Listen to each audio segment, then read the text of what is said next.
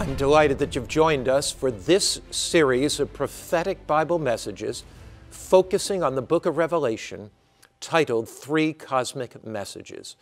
These presentations especially underline the prophecies in the book of Revelation, chapter 14, verses 6 to 12, called the Three Angels' Messages.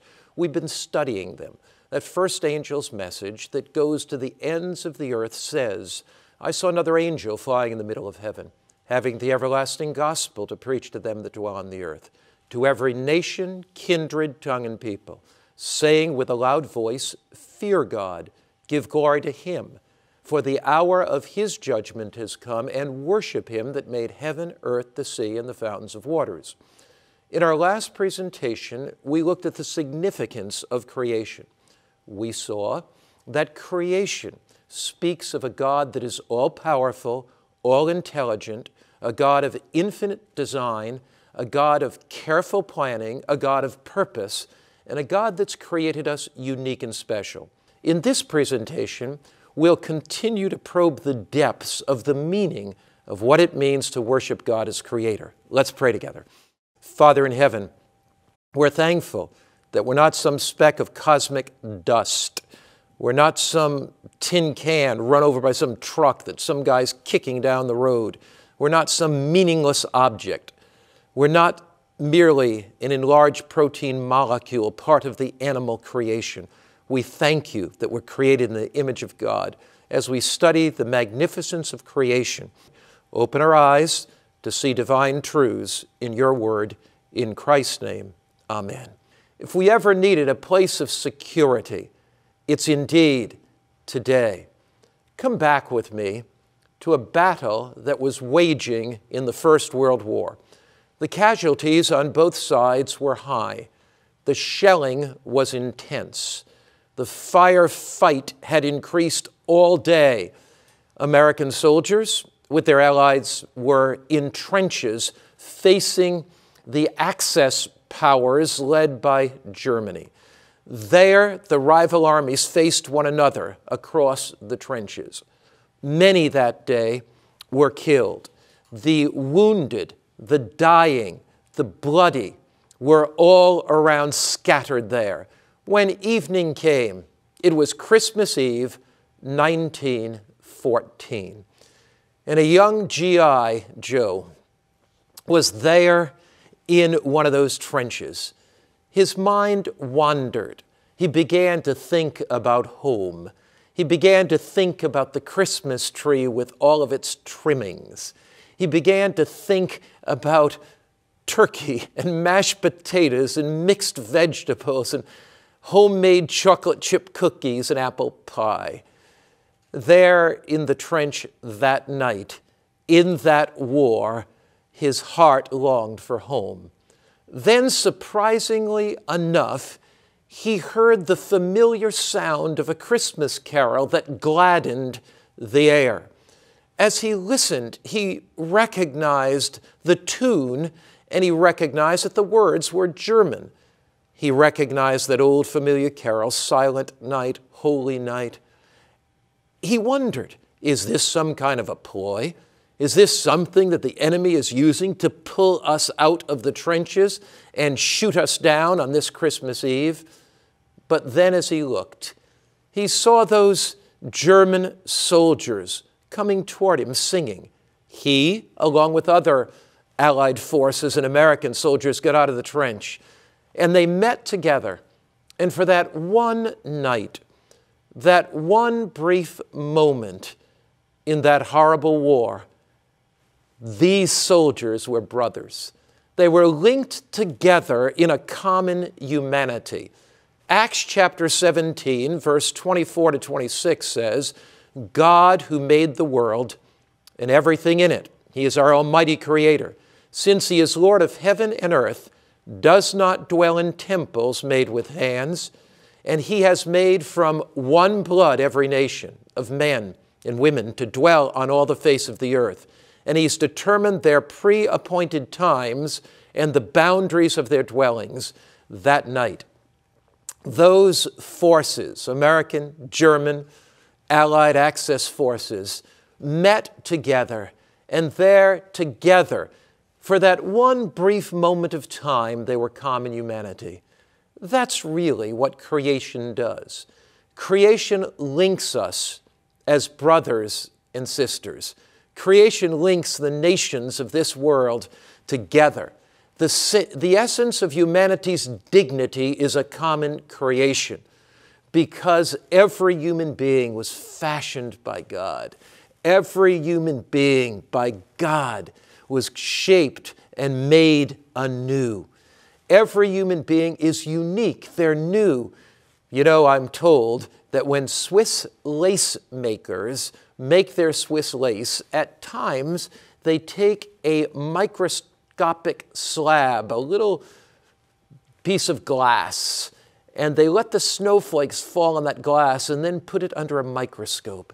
And every snowflake is different, so no two pieces of Swiss lace pattern are essentially the same. When God made you, He threw away the pattern. You see, creation elevates us above the animal creation. It elevates us above this evolutionary idea. The idea of creation is the idea that establishes our human dignity. In Christ, the Creator, every human being has priceless value and God-given dignity.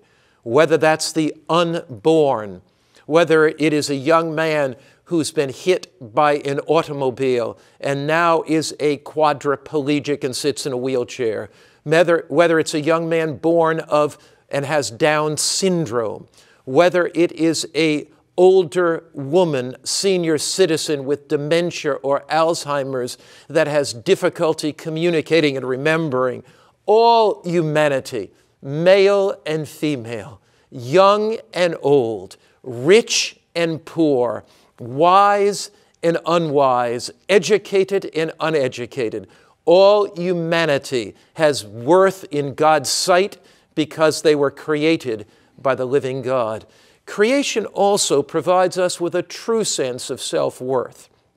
A true sense of self-worth is a sense not that we're superior to others, not that we're better than others, not that we lord it over others, but a true sense of self-worth recognizes that we are created by God, we have value in His sight, that He's given us unique abilities, He's given us unique gifts, and these unique abilities, these unique gifts are to be given back in service to others.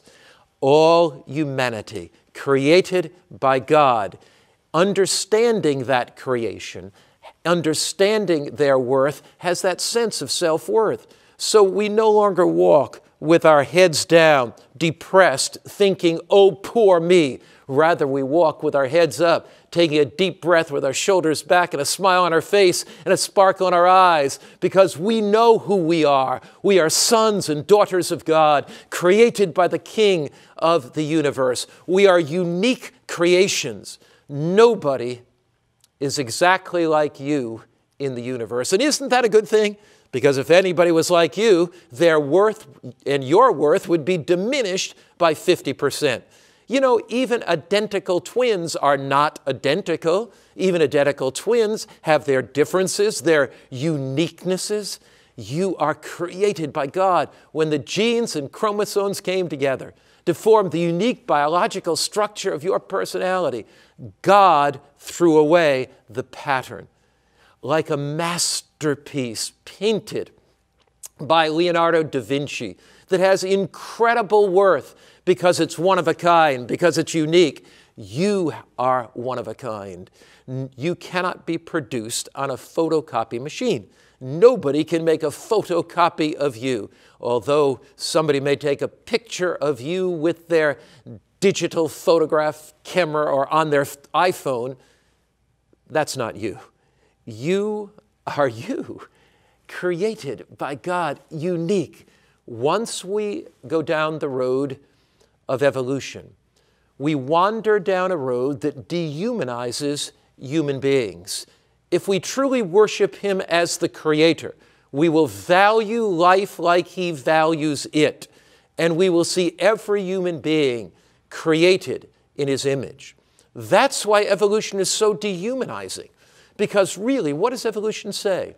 It says that there is no creator. It says we evolved from the lower forms of life. It says we are here by chance, by randomness. So if I'm merely a genetic accident, if I'm merely an enlarged protein molecule, if I am merely a little more intelligent species than the animals, if that's all I am, then I have very, very little worth. But if I'm created by God, if every human being is created by God, special in God's sight, then I value others through the eyes of creation as God values them. Creation provides a moral imperative for living as well. Creation says, the one that made me and created me as an intelligent, rational being holds me responsible for the choices that I make. Now let's pause here. This is why the message of Revelation 14 is so significant. Because in an age of evolution that says really at least two things here at the outset, that says, number one, that we are merely advanced animals. That dehumanizes human beings, and it does not provide any basis for genuine, authentic love toward others. In that philosophy, it is the survival of the fittest, and I simply trample upon others to achieve my goals. There's no moral ethic that's provided. The second thing is that if I'm just an advanced animal and a little more intelligent than the animal, I have no accountability except to myself. Therefore, if there is no accountability except to myself, the idea of making positive moral choices and standing before the judgment bar of God one day to give account of those choices, that simply goes out the window. So creation provides a moral imperative for living. It indicates that the one who made me responsible. There, the message of Revelation 14, verse 7, to a generation that says they have no responsibility except to themselves, that has no moral ethic higher than the own mind.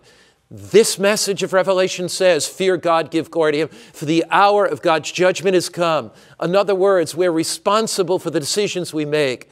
We are free moral agents. God has given to us conscience. He's given to us reason. He's given to us judgment. And therefore, the choices we make, we will ultimately be held accountable for through all eternity. Those choices will decide our eternal destiny. To a generation that says the sum bonum of life, that is, the essence of life, is doing what you want to do, God calls us back. He calls us back to the fact that He created us. He calls us back to the fact that He's given us conscience. He calls us back to the fact of making positive moral choices. Since we were created by God with the capacity to make these moral choices, we are responsible for the decisions we make. We're responsible to our Creator. We were responsible for the one that made us. Since He made us and He created us with minds to make decisions, we are responsible to Him for the decisions that we make. For the evolutionist, the highest standard is the human mind. For those who believe in creation, the highest standard is doing God's will as revealed in God's Word. For those of us who believe creation, we believe the God that created the world revealed Himself in this book called the Bible, and that we will be accountable for the decisions we make in the light of the eternal moral principles of the very living Word of God. For those of us who believe in creation, we believe that there are two pathways, the pathway of life and the pathway of death, and that the devil is leading millions down the pathway of eternal destruction by failing to recognize their responsibility to the Creator, God. For the evolutionist, you see, death is the end. There's no tomorrow. Creation, though, speaks of a very bright and glorious tomorrow. I spent many years in the former Soviet Union. From 1985 to 1990, I traveled to Hungary, Poland, and Yugoslavia, and spent time there sharing Christ with audiences that were largely atheistic in their background. When the former Soviet Union fell in 1989, I immediately went to Russia, lectured in Plahana University, lectured as well in the Kremlin, lectured in the Olympic Stadium. Thousands came to our meetings at that point. At one occasion, I was invited to debate, which I didn't choose to do, a communist philosopher. Because the Christian church in the former Soviet Union encouraged me to do that, to put Christianity in the forefront, I agreed. One of the things that I said to him in that debate over national television was this. I said, suppose you have a very close friend, and you've known this family for many, many years, and suppose your friend's wife is in a tragic car accident and is killed instantly. Your friend is in the hospital, and you go to him to give him comfort. I want to know what you're going to say. Are you going to say to your friend, well, you know, friend, it's just too bad your wife died. At least she's no longer suffering, and, well, she's in the grave now, and you'll never see her again, and worms are going to eat her body, and, you know, this is just a mystery we don't understand, and soon we're all going to die anyway, so take courage. What are you going to say to your friend who's lost his wife? You know, if I have a Christian friend whose wife's been in a car accident, I can go to visit him in the hospital. I can put my arms around him. We can cry together and weep together. And I can say, friend, you know, you and I don't fully understand this. We live in a broken world, a world of good and evil, and I don't have any pat answers, but I know this, that Christ is going to be with you. He says, lo, I'm with you always, even to the end of the earth. I can say to him, Christ will give you strength to get through this. And one day, beyond all the sickness, suffering, and pain, you can see your wife again. You can live with her through all eternity again. One day, there's a better world coming. You see, atheism has no hope for the future. If you accept evolution and you take it to its final end, it does not answer the great questions of life. But if you look at the eyes of Scripture, and through the eyes of Scripture, 2 Peter chapter 3, verse 13 says, nevertheless. What's the nevertheless there for? Nevertheless, although there's sickness. Nevertheless, although there's suffering. Nevertheless, although there's heartache. Nevertheless, although there's poverty. Nevertheless, although there's sickness and disease. We, according to His promise. His what? His promise. Christ's promises do not fail. He does not lie. We look for a new heavens and a new earth wherein righteousness dwells. In this world, there is sickness. In this world, there is suffering. In this world, there is heartache. But there is a new world coming where righteousness dwells. Christ created this world once. He created it in Edenic splendor, where there was no sickness, suffering, and death. And our Creator will recreate it. That's the message of the book of Revelation, that we're not wandering on some aimless planet, spinning through space. We're not alone, but that Christ is here with us, and one day there'll be a better world.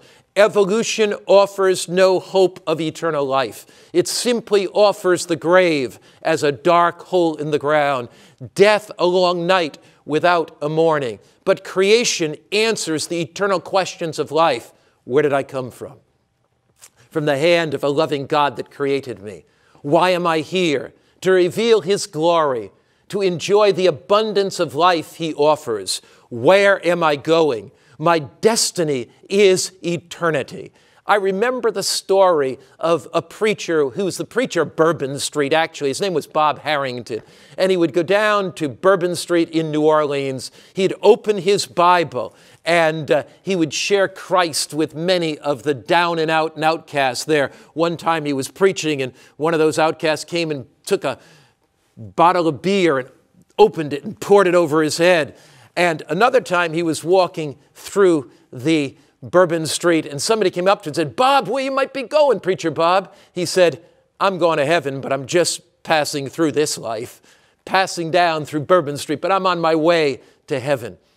You know, my brother, my sister, friend, creation says this life is not all there is.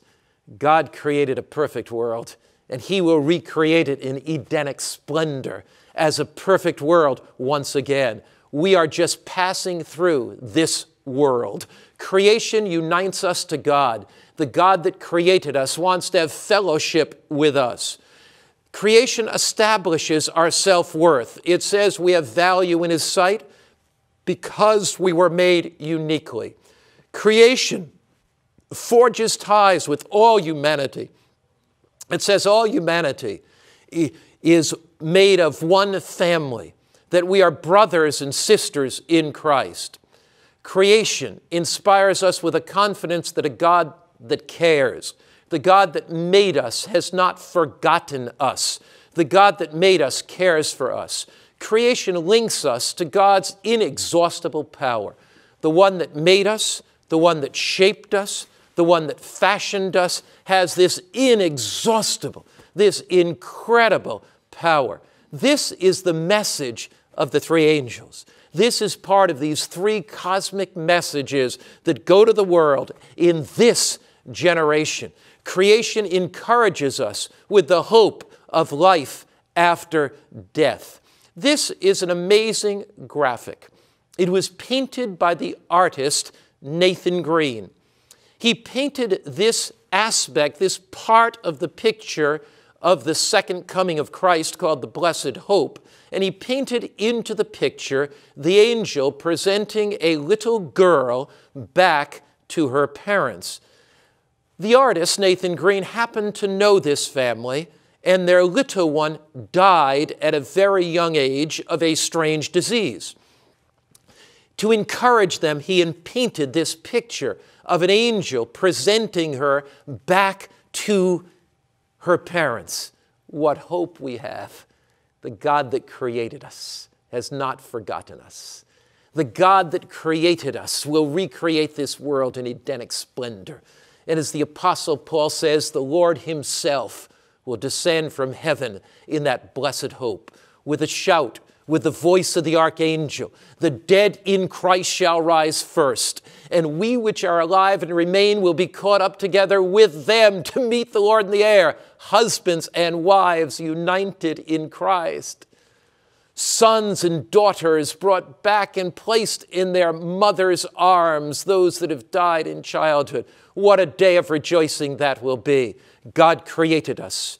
He is all-powerful. He is coming again in the clouds of heaven in Christ to redeem us. Now, this creation has given to us a sign of that creation. When Christ created the world, he left a perpetual sign of his creative authority called the Sabbath. And every week, the Sabbath reminds us of that God that made us. Every week, the Sabbath reminds us that we are valuable and precious in his sight. Every week, the Sabbath reminds us that he is the God of intelligent design and that he has a purpose for our lives.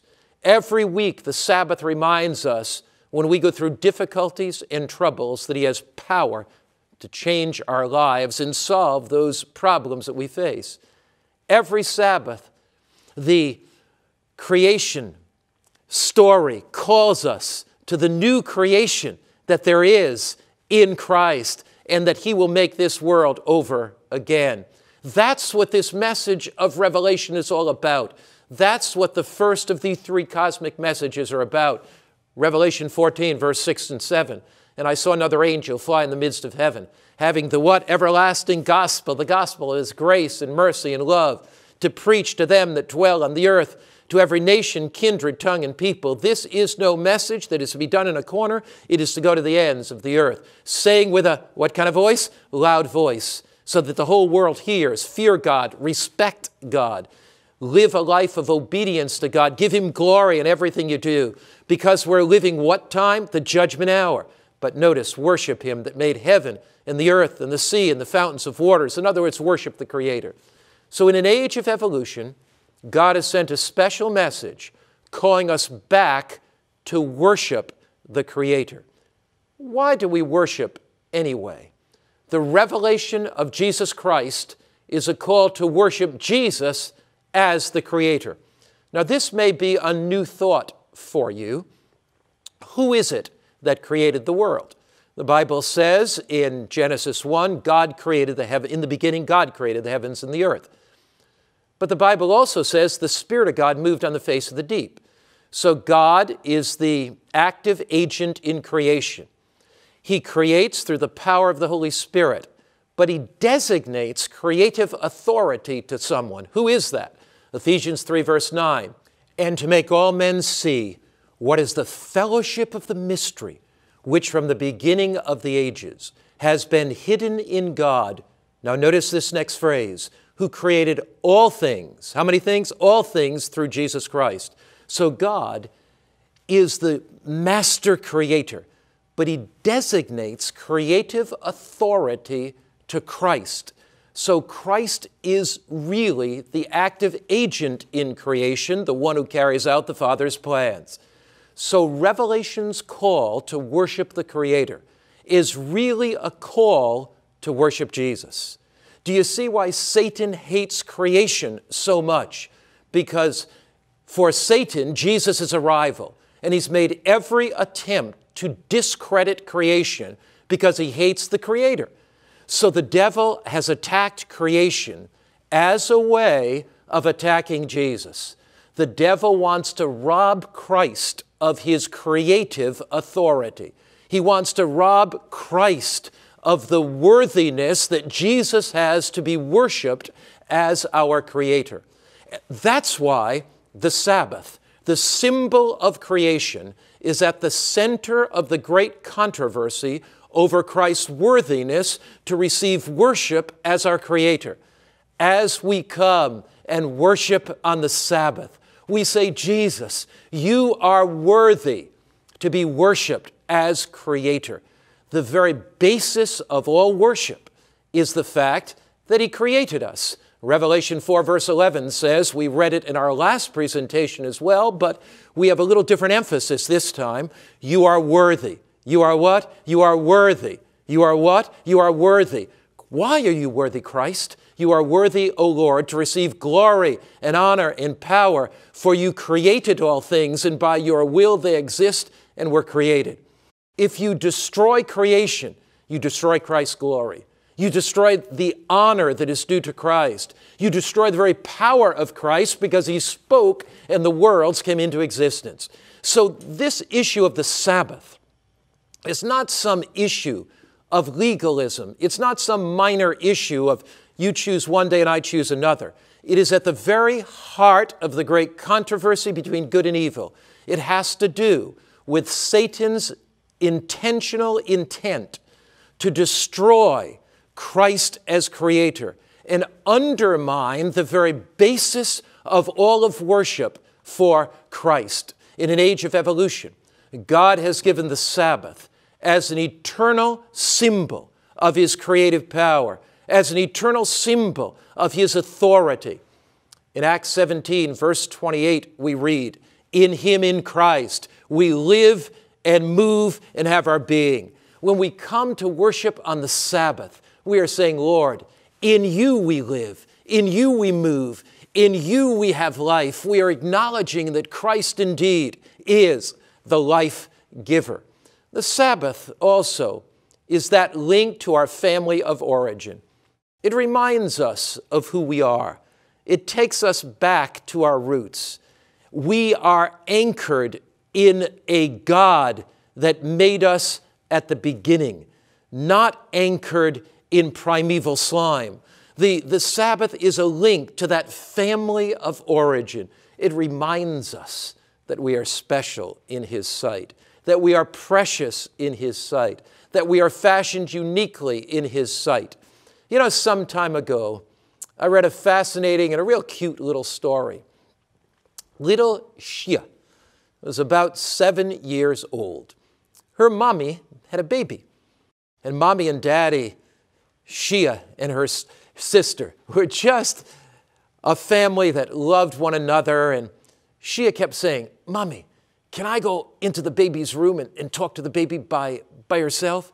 Mommy, can I go into the room with the baby? And you know, mother was a little bit hesitant. She wondered what Shia would say to that little baby, and she wanted to be quite careful. But as the baby grew a little bit, and as Shia showed maturity, and as she showed a real love for her sister, Shia was allowed to go into the room. Shia went in, closed the door, but left it open just a little crack. Well, Mommy and Daddy wanted to know what Shia was going to say to her sister. And so they listened at that door, in the crack of the door, and they heard Shia say this, "Baby sister, tell me what God is like, because I'm beginning to forget." Baby sister, tell me what God's like, because I'm beginning to forget. In the hectic world of the 21st century, in the frantic pace of the 21st century living, we all tend at times to forget. This world overwhelms us. The responsibilities of life seem to choke out at times the very life of spirituality. At times, the world presses in too close. We tend to forget.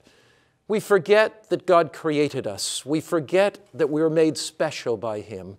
We forget that we are precious in His sight. We forget that He can remake us and recreate us into His image. We forget that He has a better world coming, that there's a new day dawning, that there's a better tomorrow on the horizon. And so He's given us the Sabbath. The Sabbath, this oasis in time. The Sabbath, this palace in time. He invites us to remember that He created us, that He fashioned us, that He shaped us, that He cares for us, that He died for us, to remember that He's coming again for us. Now, there is a not-so-subtle deception, and that not-so-subtle deception tries to blend evolution with a form of creation. And what it says is this, and some Christians have really bought into this lie. It says, well, you know, maybe God was the first cause of everything, but maybe then He just allowed the world to evolve after He created life initially. Then over millions of years, He let the world kind of evolve. So He was really the first cause. He caused that first spark of life. There's what some people think or believe. They try to harmonize creation and evolution.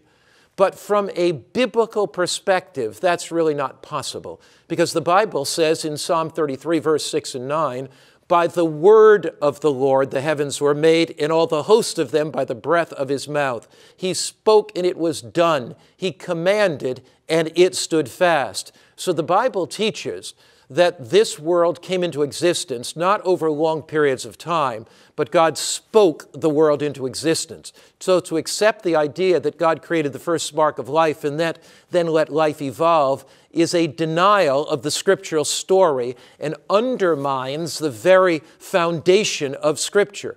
The Bible also says in Hebrews 11, verse 3, "By faith we understand the worlds were made or framed by the word of God, so that things which are seen were not made of things which are visible."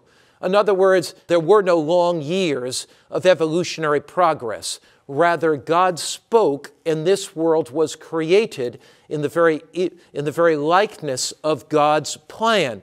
God spoke, and the world came into existence. The days of creation, according to Scripture, were 24-hour days. Now, some people say, well, could those days have been thousands and thousands of years? Well, we already read Psalm 33. He spoke and it was done. It doesn't say He spoke and it continued to be done for thousands of years, millions of years. But there is another way that we can know that.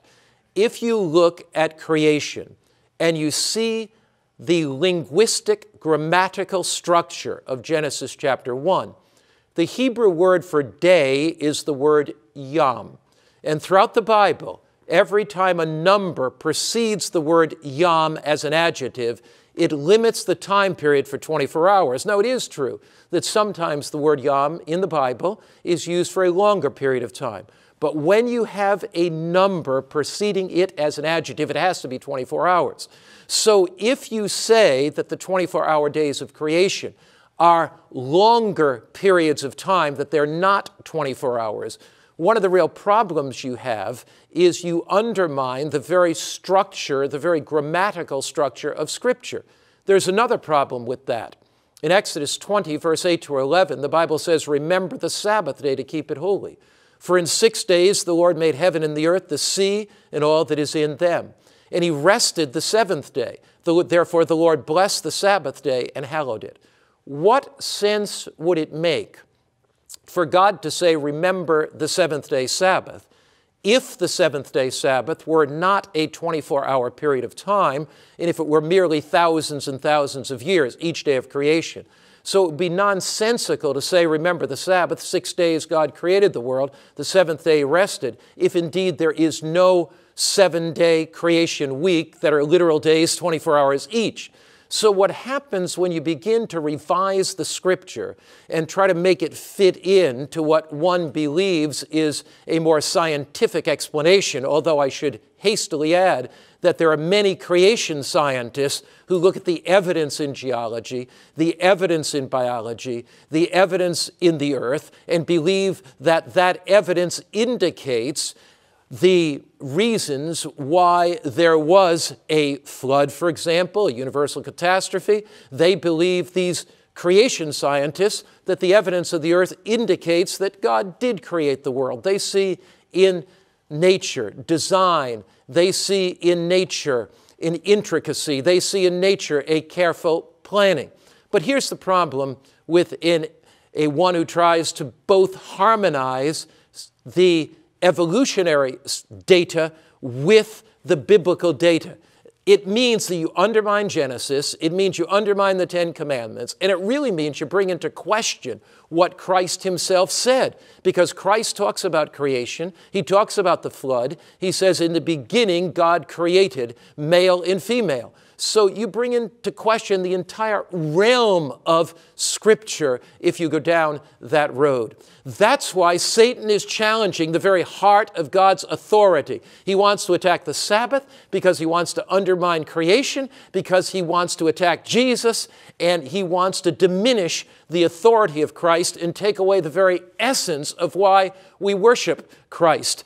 The Sabbath is at the very heart of this controversy between good and evil. It's at the very heart of this controversy over worship. Satan claimed that God was unfair and unjust. He claimed that his laws were arbitrary.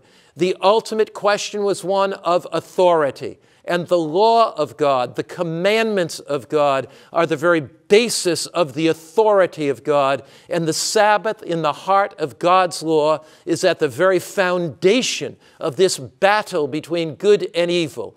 Obedience to God's commands that flow out of a heart that loves God is extremely important throughout Scripture. It's not something superimposed upon believers. Obedience comes from the heart. Now somebody asks, well, wasn't the law of God done away with when Christ died on the cross? Jesus says, John 14, verse 15, "If you love me, keep my commandments." He says in the book of Hebrews, "A new heart will I give you, and a new spirit will I put within you. I will write my law in your mind," in our minds so we know it. "I'll write my law in your heart so you'll love it." So in this controversy between good and evil, we are called to make moral decisions. We're called to obedience in the light of the judgment hour. We are called to worship the Creator, and the very essence of that Creator worship is worship on the Sabbath. This is a titanic struggle. It's more than a matter of days. It's more than a matter of an arbitrary decree. It's a matter of a battle for the throne of the universe. That's why the message says, Revelation 14, verse 7, "Fear God," a message as important for our day as Noah's message was for his day. A message of obedience, fearing God, giving glory to Him. A message of the judgment hour to make eternal choices. A message to worship the Creator. And the very essence of worshiping the Creator is found in the Creator's day, the Sabbath. But notice, Revelation 14:7 says, "Worship the Creator." But we go down to the 9th verse. A second angel follows in the 8th verse, talking about the fall of Babylon. We're going to talk about that in our next presentation. But notice, then a third angel followed them, saying with a loud voice, "If anyone worships the beast in his image and receives his mark on his forehead or on his hand, he himself shall drink of the wine of the wrath of God." Revelation chapter 14, verse 7 says worship the Creator. Revelation chapter 14, verse 9 says don't worship the beast. So you have two worships set distinctly in opposition. Where do these worships find their focal point? Where do they find their climax? The next verse tells us, here is the patience, another word for patience is endurance, of the saints, that's believers. Here are those who keep the commandments of God and have the faith of Jesus. So Revelation 14 verse 7 says, worship the Creator. Revelation 14 verse 9 says, do not worship the beast. Revelation 14:12 says that the way we worship the Creator and do not worship the beast is because of the faith of Christ that lives and dwells in our hearts. We thus keep the commandments of God in obedience. Now, my friends, this is not some periphery issue. This matter of keeping God's commandments is not something that is a side issue of Christianity. It's not that I'm saved by grace so I can do as I please. It's I'm saved by grace so I can do as Christ pleases. And once I understand this larger issue, this message that God is sending to all humanity, this message that's a call back to fearing Him, respecting Him, and obeying Him, of giving Him glory in the way we live, this message of the judgment hour that calls us, that compels us, that urges us, that beseeches us to make a choice to give our whole lives to Him. This message calls us back to worshiping the Creator. It calls us from the falsehoods, the traditions, the deceptions of Satan, which he's trying to undermine the very law of God and destroy the Creator's authority because he hates Jesus. These two worships are contrasted in the book of Revelation, and they are contrasted before our very eyes, worshiping the beast or worshiping Jesus Christ on the day that He has created and enshrined. In the future, church and state will one day again unite. In the future, at a time of chaos and calamity, as we shall study, there will be laws passed in an attempt to enforce worship of the beast. But those who worship the Creator will stand firm for Jesus Christ through His grace, by His power, because they love Him and they're saved by His grace. The heart of the Sabbath is relationship. The acknowledgement that God is worthy of our most supreme devotion, that He's worthy of our deepest allegiance, that He's worthy of our total loyalty. What does Sabbath say in a 21st century society? It calls us to devotion. It calls us to the deepest allegiance to Christ. It calls us to loyalty. The Sabbath is a palace in time. And every seventh day, that palace descends from heaven to earth. And Jesus invites us into the glory of His presence. And a Jewish writer by the name of Abraham Heschel really describes the magnificence of the Sabbath in these words. The Sabbath is a metaphor for paradise and a testimony to God's presence. In our prayers, we anticipate a messianic era that will be a Sabbath. And each Shabbat or Sabbath prepares us for that experience. You see what Heschel is saying? That the Sabbath is a metaphor for paradise. So on the Sabbath, the palace in time descends. We leave the cares of earth. We leave the heartaches of earth. We leave the sorrows of earth. We are enclosed. We are shut in with Jesus in His palace. We are in relationship to Him in worship. We are in relationship to Him as each week we come to sing His praises, as we study His Word, as we pray as corporate bodies in worship. The Bible says in the book of Hebrews, forsake not the day of yourselves assembling, and so much the more as you see the day approaching. The Sabbath becomes the sign of loyalty to Him in the light of a universal conflict between Christ and Satan. And then Heschel says, unless one learns how to relish the taste of the Sabbath, one will be unable to enjoy the taste of eternity in the world to come. The Sabbath is an appetizer.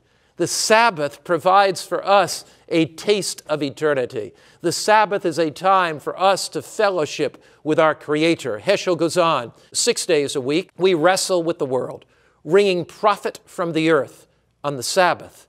We especially care for the seed of eternity planted in the soul. The world has our hands, but our soul belongs to someone else. You see, the Sabbath is that time to nurture that seed of eternity that God has put in our hearts. And we nurture that as we worship our loving Creator. And that seed grows and blossoms so the fruits of the Spirit can be seen in our very lives. On Sabbath, Christ finished His work. It was complete. And on Sabbath, we rest in His love and care.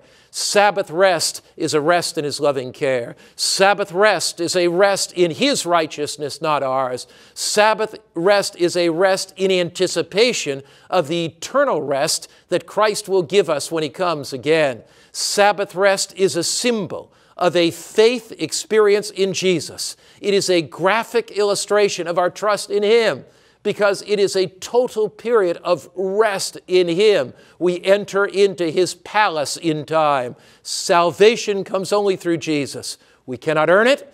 We don't deserve it. But we rest in His love and care. We rest in the fact that He created the world in His finished work of creation. We rest in His finished work on the cross. And as we rest on Sabbath, we say we can add nothing to our salvation. Our works don't add to it. Our works are the response to His grace, the response to His salvation. We come and we say, nothing in my hand I bring, simply to the cross I cling. We come resting in the cross, resting in grace, resting in His mercy, resting in His pardon. But there's something else, even deeper in the Sabbath. Ezekiel chapter 20, verse 12 says, moreover, also I gave them my Sabbaths to be a sign between them and me, that they might know that I am the Lord who sanctifies them. The Creator God, the all-powerful God, who created this world and rested on the seventh day, the God who spoke and worlds came into existence, He says to us that the Sabbath is a sign of His sanctifying power. The Sabbath is a sign that He can make us over again. The Sabbath is a sign of the new creation. Sanctification is a word in the Bible that means holiness. It means one who is set aside. Christ makes us holy. We don't make ourselves holy. We don't change our own lives. We are not our own creators. But as we come on Sabbath, we acknowledge the fact that He is the sanctifying God. We acknowledge the fact that He is the God that touches us with blessing.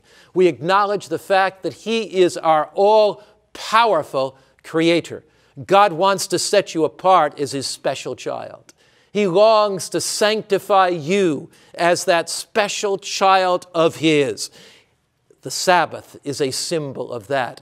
The end-time message of Revelation is one of worshiping the Creator. It's a message of the one who recreates us so He can give us victory over those besetting sins, so this all-powerful Creator can break the chains that bind us, that can unlock the prison doors that trap us. He can deliver from alcohol. He can deliver from tobacco. He can deliver from those foods that we use to indulge our appetite to destroy our bodies. He can deliver us from hatred and bitterness and anger and resentment. He can deliver us from lust and impurity. He can deliver us from the captivating, alluring attraction of those video programs and those digital media onslaughts that corrupt our mind at times. He is the one that can give us new desires, new tastes, new love.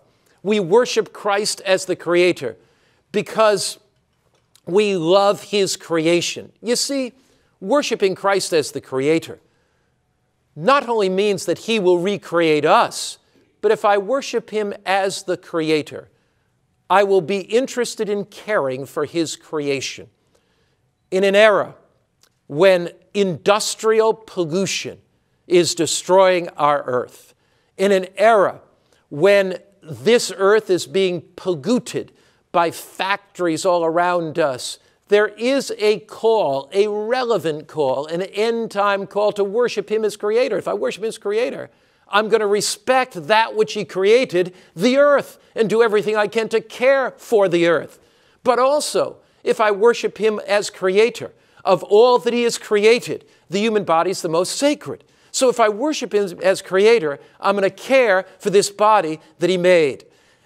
Sabbath is that call to worship Him together as Creator, the one who created heaven and earth. It's a call for families to come, to pray together, to study God's Word together, to let the power of the Creator change their lives. We need Sabbath quality time with God, with our families, who sanctifies us, the God who helps us to keep growing in our spiritual lives. And one day in eternity, one day in a place called glory, one day in a place called heaven, one day when we walk on streets of gold, the Bible says, Isaiah 66, verse 23 and 24, it shall come to pass that one new moon from another, and from one Sabbath to another, every month will come up and partake of the tree of life. But every Sabbath, every week, every seventh day, one Sabbath to another, all flesh, how many flesh? All flesh shall come to worship before me, says the Lord. We will have and enter into that forever relationship with Him. Can you imagine it? Singing on Sabbath in heaven, worthy, worthy is the Lamb to receive blessing and honor and glory. The Sabbath is not some legalistic requirement. It is a day of rest and gladness. Let joy fill your soul as Charles sings, O day of rest and gladness.